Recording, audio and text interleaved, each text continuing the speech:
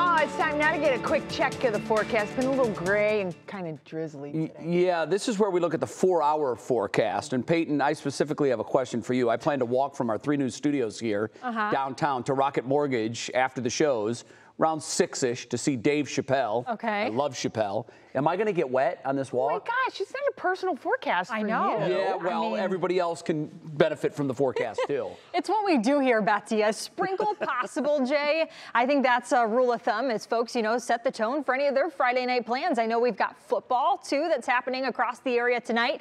We had a cold front sweep on through, and that is ushering in a few spotty showers, and that trend is just going to continue not only today, but also through the next couple of days, too. I think there's actually more of a chance on Sunday than what we see tomorrow.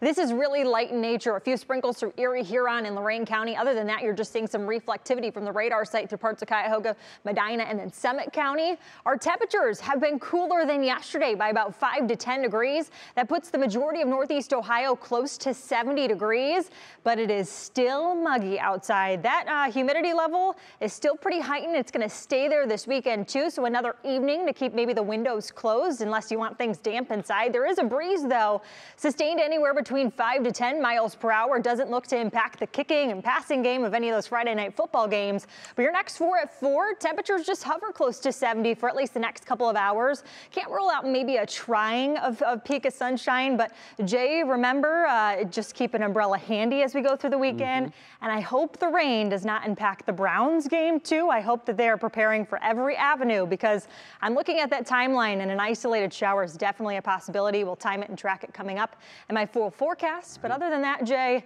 just get to moving real fast. All right. Very good. Hey, look, if it rains, we've got Nick Chubb. Don't coddle him. Don't coddle him. He's fine. You can deal with it, Okay, you big princess. baby. Jeez. Just walk. Tell I you wanted what. to know if I needed an umbrella. Thank you, Peyton.